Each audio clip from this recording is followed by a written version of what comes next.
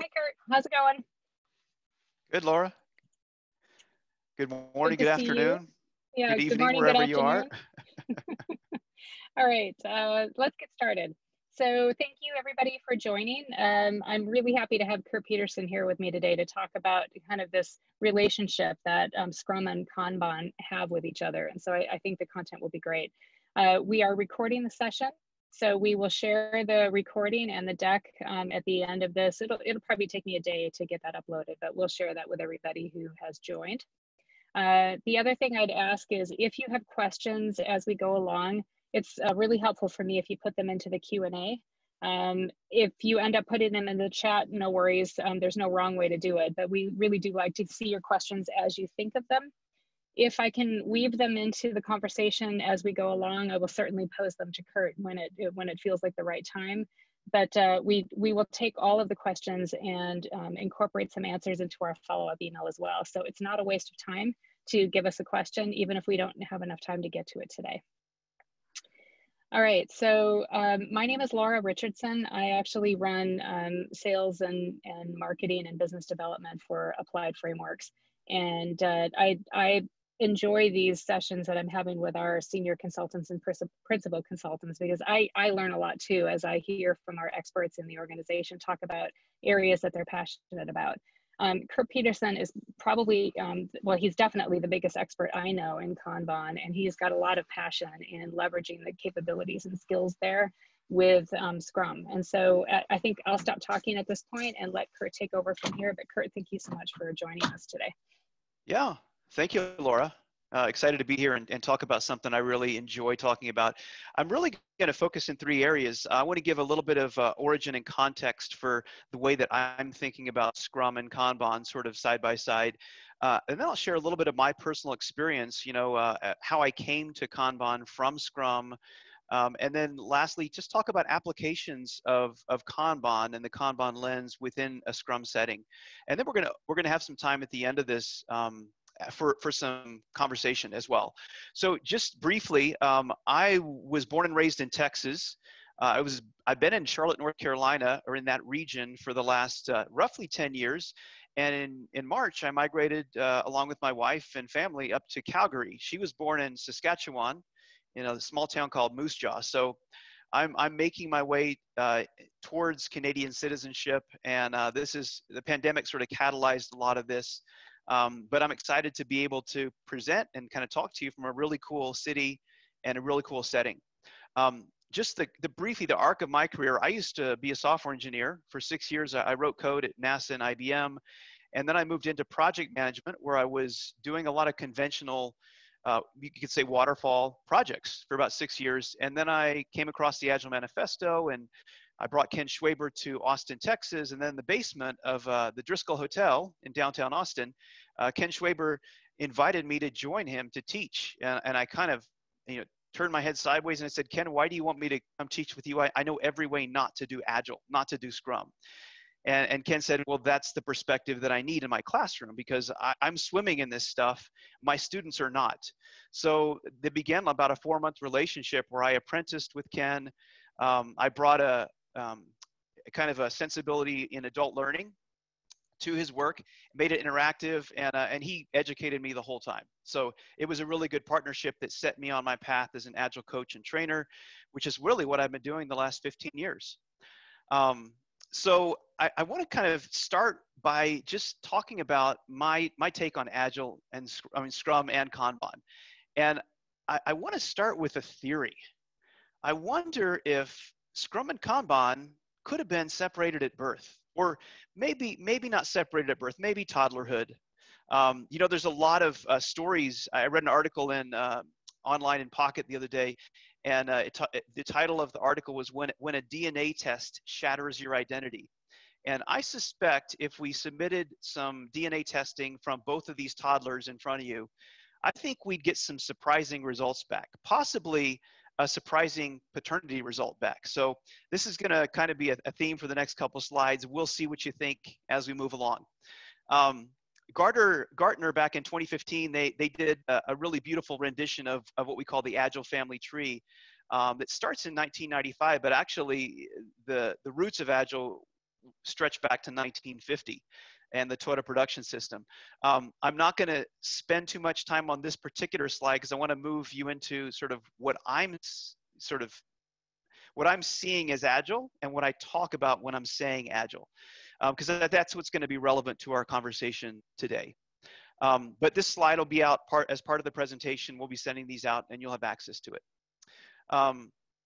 I spent 6 months at an aerospace company in the Southeast, and my last week there, a woman who was the enterprise tooling person, she was, the person that handled Jira and Confluence and all these tools. She was getting ready to present on tools, and she said, Kurt, can you come on just for a few minutes and talk about Agile? And I asked her, I said, okay, I can do that. How much time do I have? She said 3 minutes. I said, okay, 3 minutes, and how many slides? Because I'm kind of a slide fanatic. She says, you have 1 slide, 3 minutes. So this is what I landed on. This is my Agile in a nutshell. So when I talk about Agile, I'm really kind of pointing to this as the reason that we might adopt Scrum or Kanban is to bring these areas of organizations into partnership. So business and IT, my friend Brendan Wavchko calls this makers and stakeholders and makers. You might think of it as product and development, but these two are in partnership. And at the center of their partnership is people, which are customers for whom products and services are being built and delivered. And there's a focus in whatever camp you're on, there's an agile focus on value. So value tends to take a couple forms. It can be monetary, it can be cost savings or return on investment, revenue generation. It can be learning. The early days of Airbnb, the early days of Amazon, there was a lot of learning that was paid for and it was valuable. And lastly, I'm a recovering project manager and I'm always thinking about risk. And so how do we drive down risk? That can represent a good form of value as well. And we're doing this in small batches, small tasty batches ideally. There's the cake, slice of cake, and we're doing it with feedback from our customers, stakeholders, and markets. And we're doing it in teams that we're enabling to self-organize.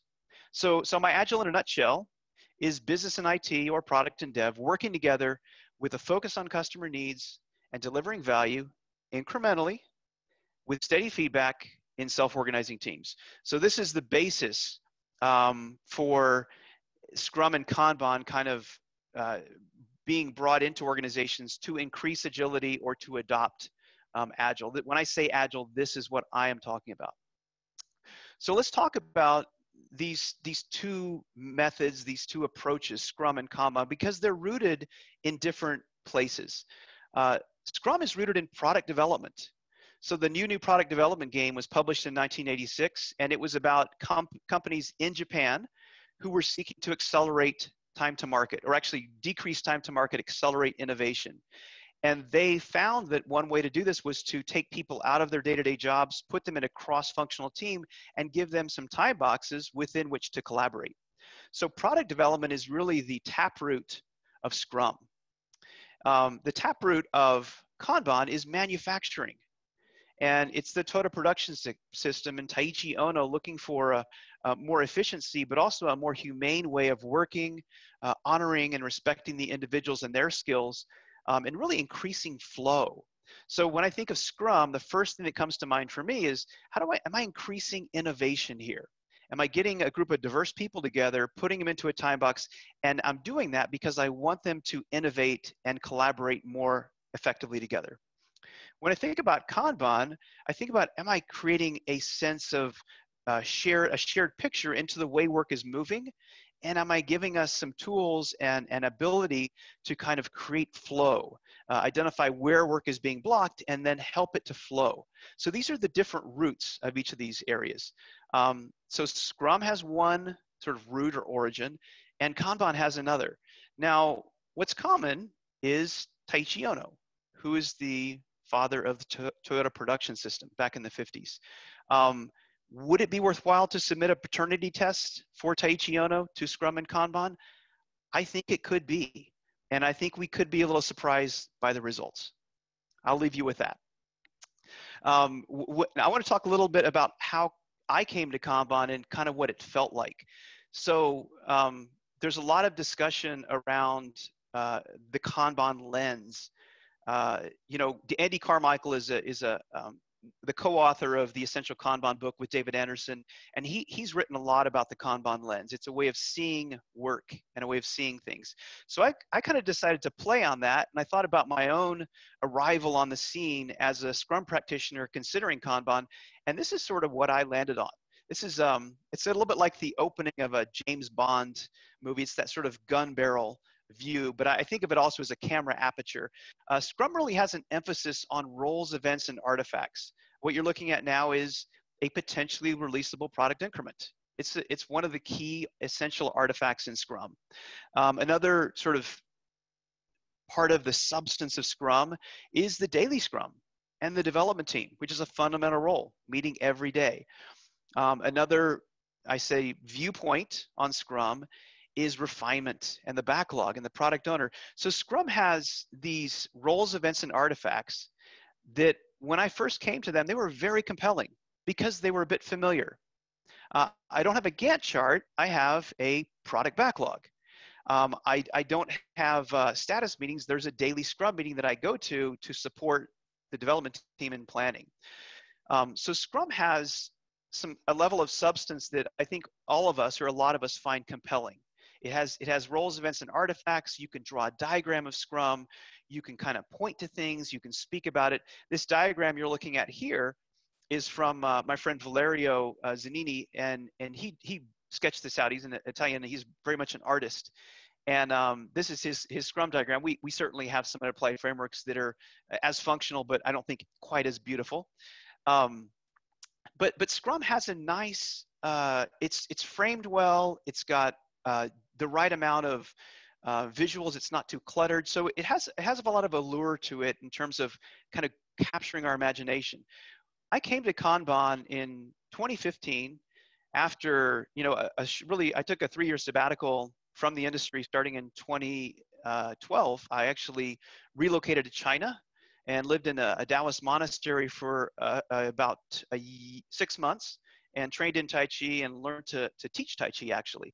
So when I came back, I landed at a financial services company in the Southeast, and I suddenly had 3 teams to manage.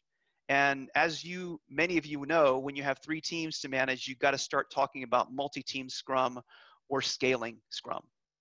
So that's what brought me to Kanban. And Stephen Martin I think he has moved to Austin now, and he's a colleague and a mentor of mine in the world of Kanban.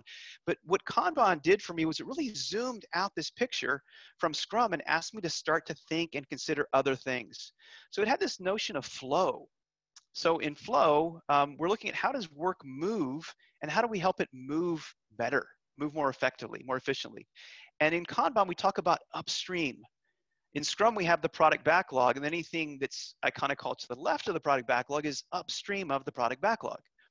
And similarly, there's a downstream component. So we're starting to kind of take Scrum and we're zooming out and we're kind of considering the system. So Scrum teams are part of a bigger ecosystem.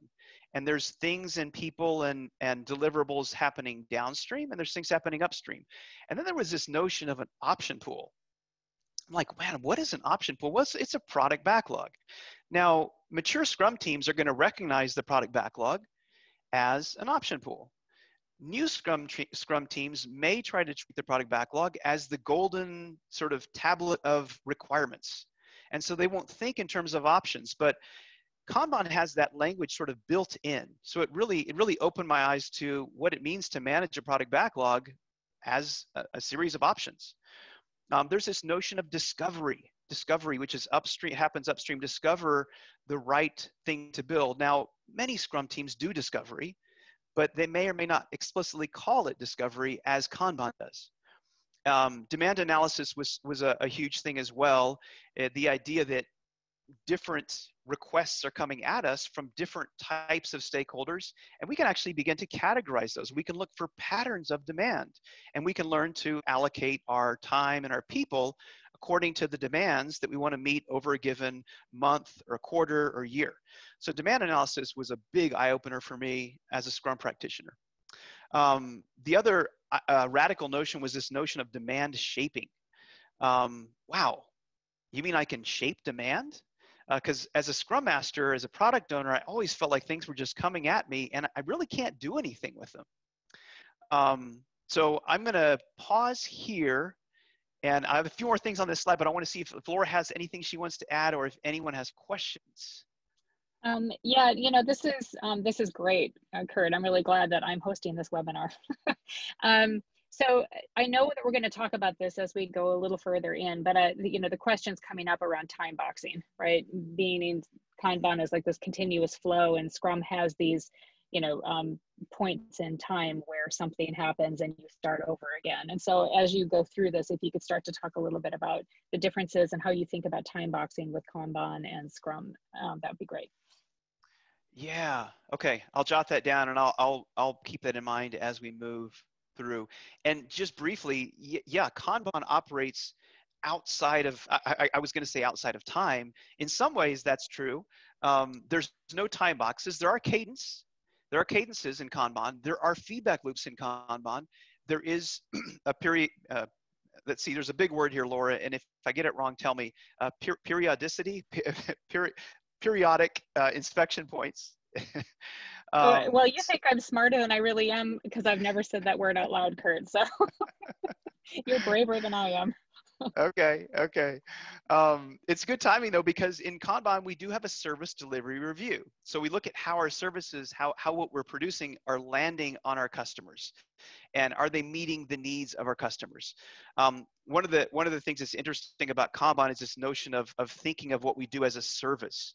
So what are the needs of our customers, and how do we fulfill them in terms of being and feeling and looking like looking through the lens of being a service, as opposed to we make widgets and we ship widgets and we assume that by the time the widget lands in the customer's hands, they're going to be happy with what we built.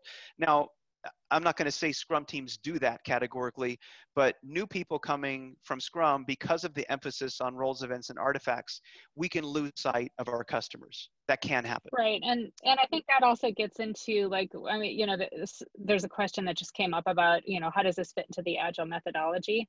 Well, there's, you've talked about this a number of times, but it's like, customer interaction, right, is really the emphasis is placed on that. And I think you've talked a lot about, okay, well, how does that connection with the customer get incorporated into how the team works? Yes.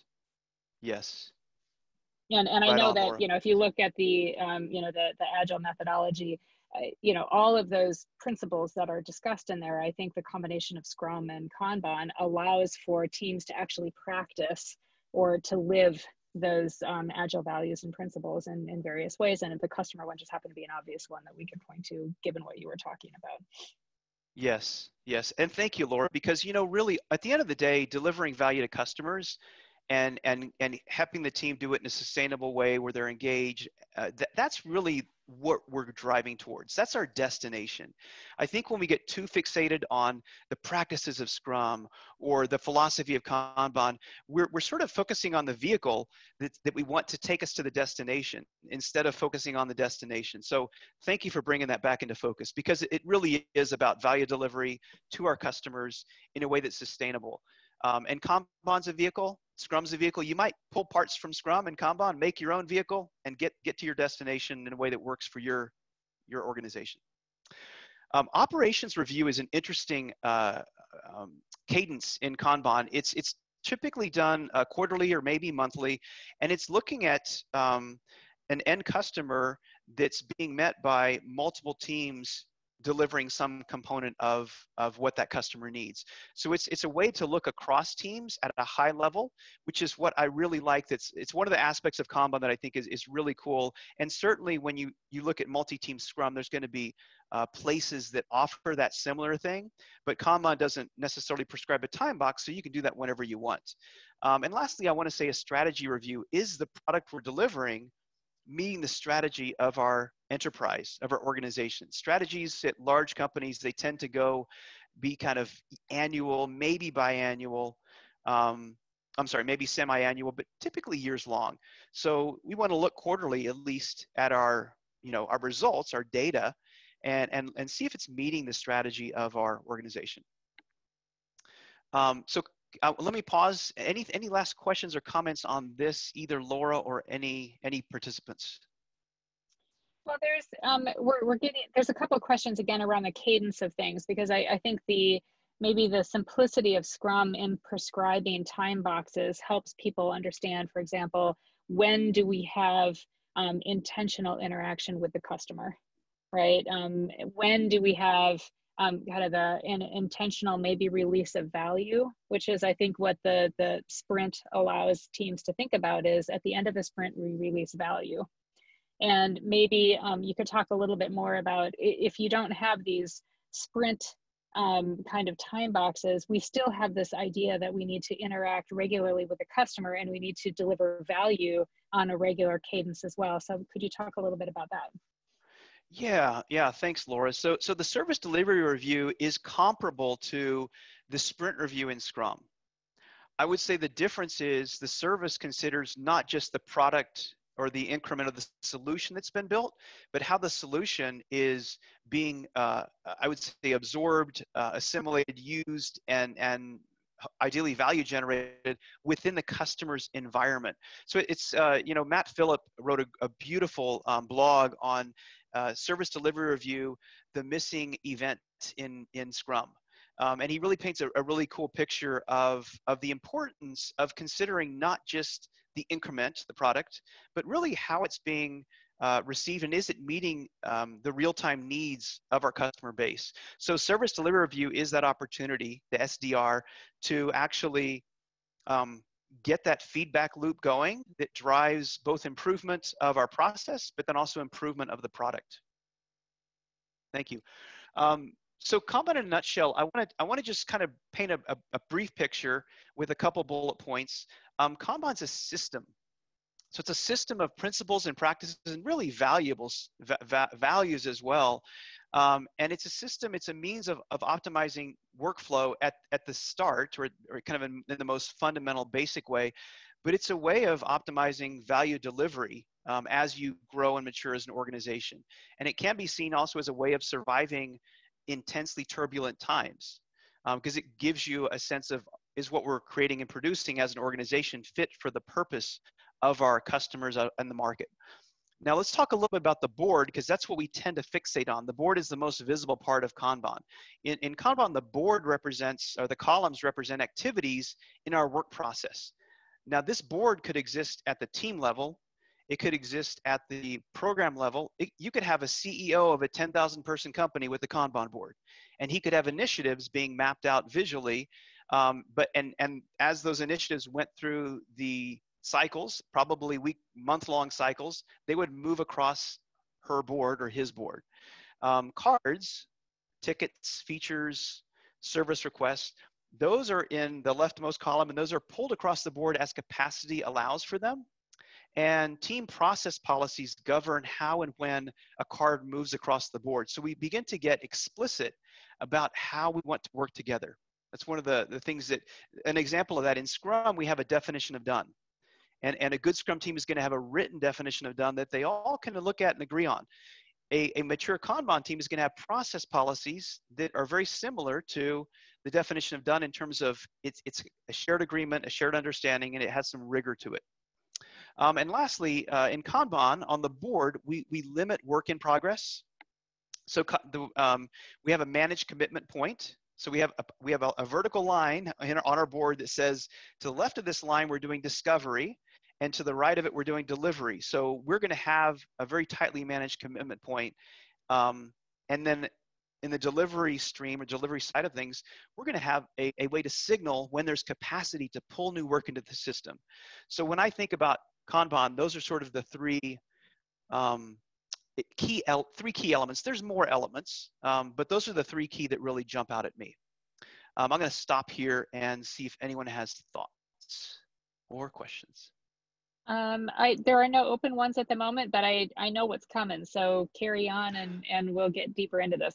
Thanks. Okay, sounds good. So let's talk practically. Where can Scrum teams apply Kanban?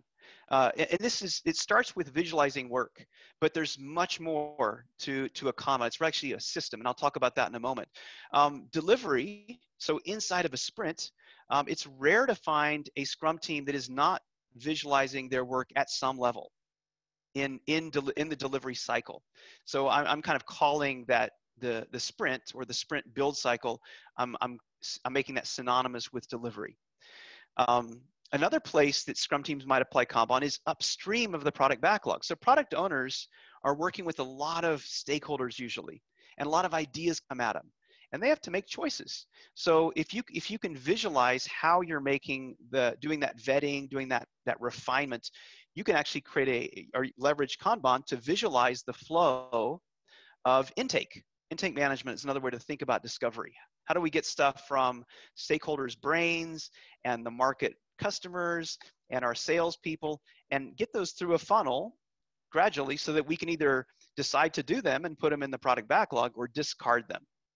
And then last and sort of most obvious way, or another obvious way that Scrum teams could leverage Kanban was when they have a potentially shippable product increment and there's some remaining work to do, some undone work, as we say in Scrum, and tracking that undone work or tracking the feature as it moves through deployment to get to production can be really useful, and it can kind of bridge application development with operations. So it can be a real valuable kind of bridge building mechanism for them. Any questions on this Kert, diagram? Yeah. Yeah. So here's an interesting question. I think the all right. So this is Laura speaking, and I may be not well informed either. Okay. I'm not, but I'm thinking that one of the reasons for adopting agile frameworks, regardless of the one that you're picking, is to optimize throughput of value through the system in order to get something valuable into the hands of the customer as quickly as possible.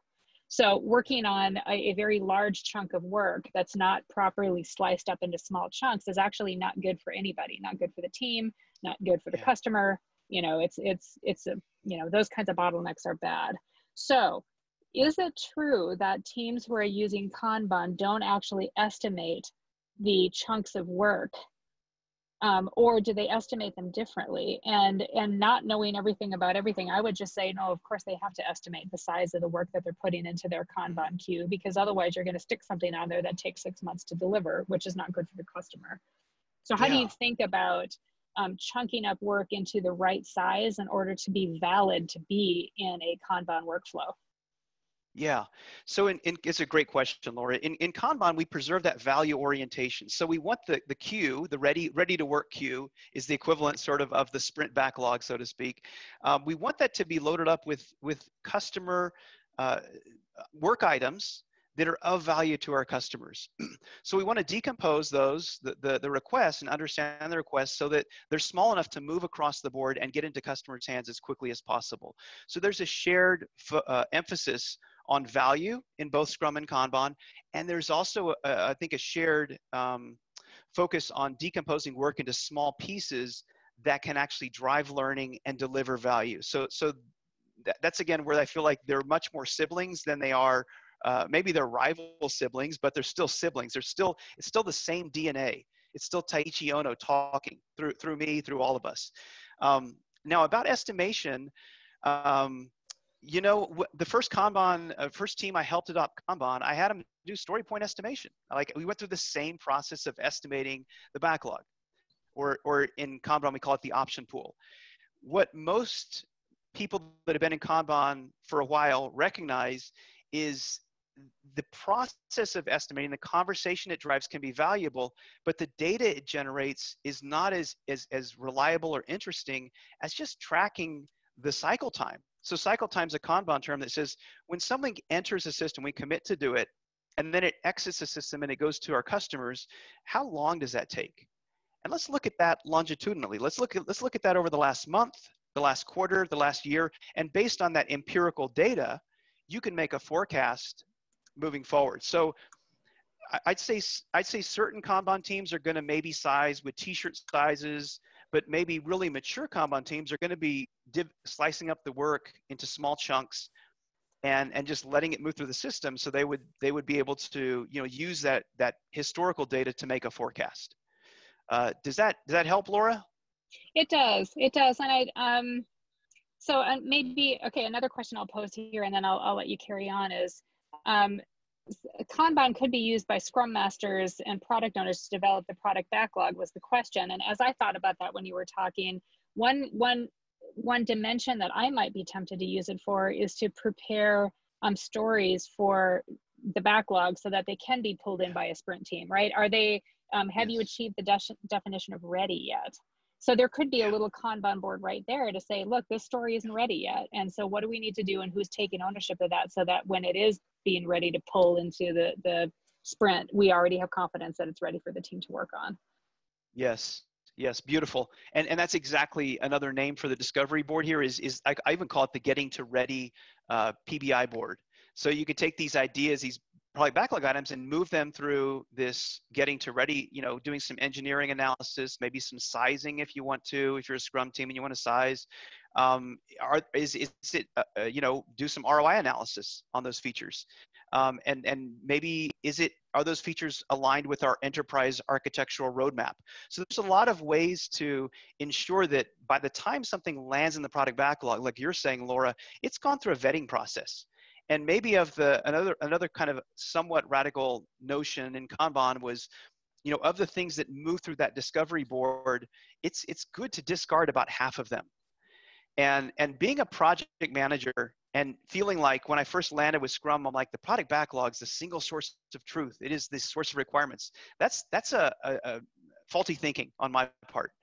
But in the world of Kanban, we want to generate as many options as we can and discard about half of them so that the remaining half is really the best half.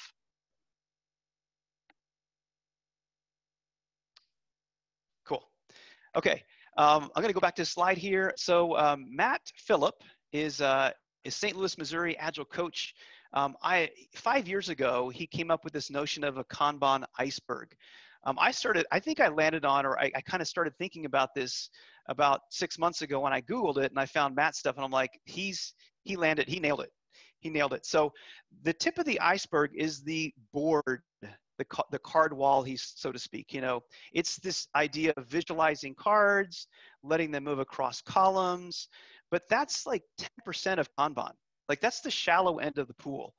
The deeper practices involve limiting work in progress, which you can do inside of a sprint. And there's a blog I wrote on sort of applying Kanban more specifically inside of a sprint, and we'll get that blog URL to you. The principles, there's change principles and there's service delivery principles that are both really instrumental in driving the way you think. And then just like Scrum, there's values, transparency, collaboration, focus, flow. There's a set of, I would say, analogous values in Kanban to the 5 values in Scrum.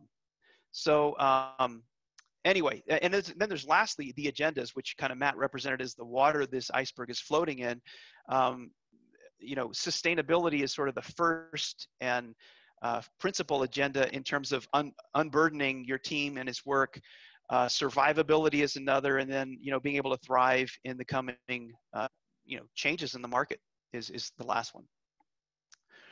Any comments or questions on the iceberg, Laura? Nope, keep going. Okay. We Cool. by the way, guys, I know we have other questions that are in the queue, but we'll get to them, so no worries. Yeah, and I think this is probably my last slide, so we should have a little bit of time, a good time left over for some questions. So I wanted to just kind of end sort of the lecture portion of this webinar with the top 3 ways that Kanban influences my Scrum, my thinking about how I do Scrum, how I bring Scrum to teams, and that sort of thing. One is this notion of upstream discovery. So, I mean, I came from a world of engineering. I didn't come from the world of product management. So this may seem obvious to a lot of you project managers. I mean, sorry, a lot of you product managers and business people out there, but date before you decide. Like, go on some dates before you decide to get married. I think it's easy to kind of, for Scrum teams to kind of put things in the backlog and then they're not questioned. They're maybe not challenged. They're not really rigorously looked at. And Kanban really encourages a lot of rigorous discovery around the best options to generate the outcomes that your business wants to generate. So upstream discovery, date before you decide, is probably one of the top metaphors I bring to Scrum.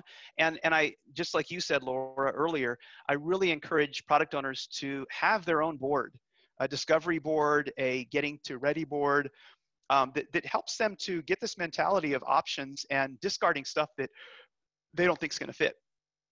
The second thing that's also very important is this idea of demand analysis. So product owners are faced with these challenges of having to, manage the needs of 10, 20, 50 stakeholders, plus their own ideas, plus the ideas of the CEO.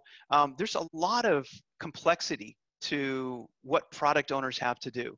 And their job is to ensure what gets built delivers value. That's like the 6-word job description for a product owner. And this idea of looking upstream at what's coming at you. Like after this webinar, you can go and kind of reflect back on the last 3 months of work. Where were things coming from? Was it production support? Was it enhancements? Was it shoulder taps from your stakeholders? And start to kind of get a sense of the patterns of arrival, the patterns of demand, so that you can begin to decide intentionally how to allocate those demands, or how to allocate those requests. And this is the beginning of sort of unburdening your team and the beginning of really shaping demand, shaping upstream demand. And lastly, I didn't talk a lot about this, but it's a pretty critical piece, this idea of service. And I would point you to Matt Phillips' blog on service delivery review as the forgotten or the lost Scrum event. And the service paradigm places people front and center. Now, I know that the Agile Manifesto, satisfying the customer, is the very first principle of the Agile Manifesto, but I will just tell you, in Scrum, as engineers use Scrum, I was an engineer for 6 years, we will fixate on the roles, events, and artifacts, we will fixate on our increments, and we will forget that there are people at the other end of who are consuming what we build. Now, if you have a good product owner like Kevin Rosengren, who's a colleague of mine, he will basically take you by the elbow out to do empathy interviews with customers so that you understand what you're building is to meet someone's need, as opposed to, you just have fun building it. So this service paradigm is super useful to Scrum teams. I bring it in the door. I think,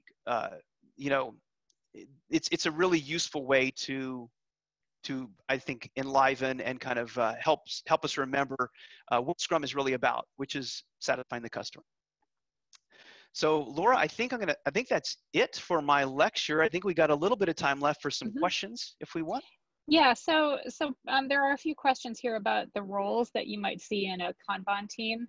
And, specifically do you have a Scrum Master? Do you have a product owner? So maybe you can talk a little bit about roles and how the intersection between the best of Scrum teams and the best of Kanban teams, and how you see the relationship between those, and maybe some misconceptions that people have about what Kanban teams don't do, right?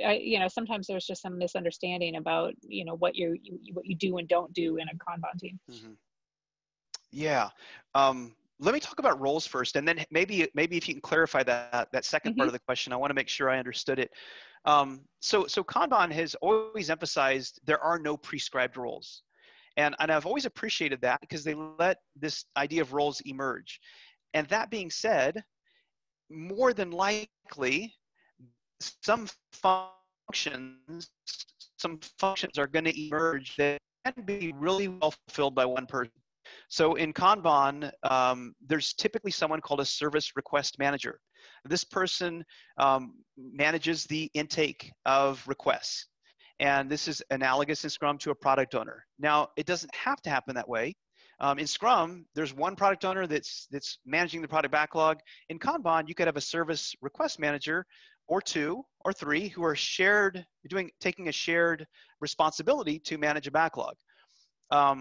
But service request manager is the role in Kanban that works upstream of the product backlog. The flow manager, or the service delivery manager, is another function in Kanban. There's no titles in Kanban, but what people have found is it usually helps, or it usually happens, that someone takes over the identifying blockers and helping the team to have a conscience, helping the team to reflect on what it's done, help facilitate meetings. That's a service delivery manager. So those are two sort of analogous roles that I would say.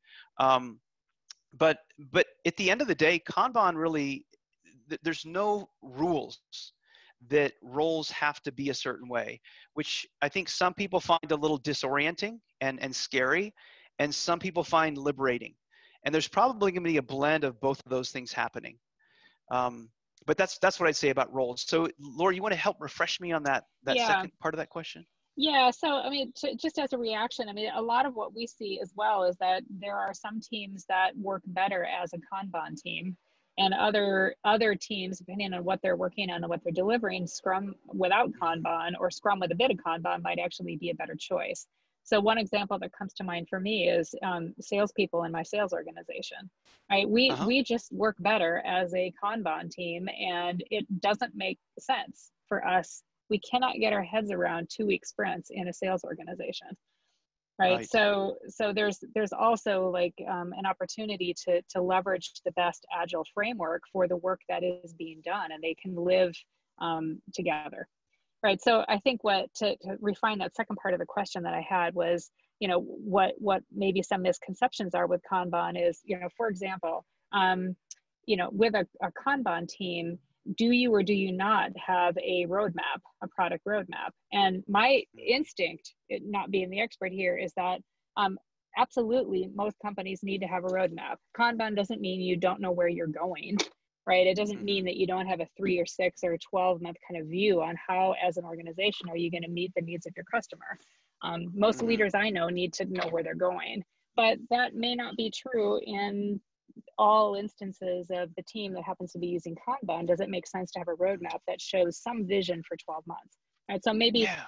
do you have a roadmap or not is one of those questions, about, are there rules in Kanban that people may not fully understand or embrace? Yeah, yeah. I love what you're bringing up, Laura. If you think of a sales team, let me ask you, as a salesperson, and you're leading a sales team for Applied Frameworks, are you more interested? Are you building a product? What's more important to you? Increased innovation, like increased, creative thought, or flow efficiency? Which one is more important to you? Oh gosh, don't make me choose that in public. I mean, really, what happens with what we're working on is there are some customers that we're working with where the need to be very innovative on how we help them scale agility is quite a bit different than the flow that we might want to achieve when we're looking at how do we make sure that we're offering the right training courses in the right area of the country with the right instructors with the right capacity, right? And Yeah. are we marketing those courses? And that Hmm. might be more of a flow kind of question. Whereas when we're working on working with some of our clients on how do we help them scale agility beyond a few software teams to an entire enterprise, that Yeah. level of kind of innovation that's required means that the kind of things that we would be doing in the sales part of that really is a whole lot of consulting, right? And that's a different Hmm. problem that we're solving. And in both cases, we find Kanban to be very helpful, but we might be using it for different reasons. Yeah, yeah. I know we're down. We're up against our time box here. I just want to say, if you're trying to decide between Scrum and Kanban, ask yourself. I mean, think about the roots of Scrum. How do we build a better lawnmower? How do we build a better printer? How do we get people to innovate more effectively in a tighter setting? If you're building a product in that sense, in that creative sense, and you want to foster creative collaboration, Scrum can be a great place to start. If you're looking more at day-to-day operations, handling demands from multiple sources, getting things moving through your system, looking for flow, I think Kanban can be a really good foundational place to start. And then, like, I'd say pick and pull from each place. And I don't know who. I mean, Corey Lawdust, I think, was the founder of the term Scrumban, and that was back in, I think, '08 or '09. So there's this, for 10 years, people have been doing Scrumban. They've been stealing gratuitously from both of these little toddlers. So I would encourage you to continue to steal gratuitously and continue to apply whatever works, whatever's going to get you to your definition of success, is what I'd say. Mm. Yeah. Yeah, well, thank you, Kurt, and thank you everybody for joining. We are up at our time, but I'll leave the Q&A open just a little bit longer because, again, Kurt and I love to go through this together, the Q&A, and just ask ourselves, did we answer that question in a way that makes us fully happy?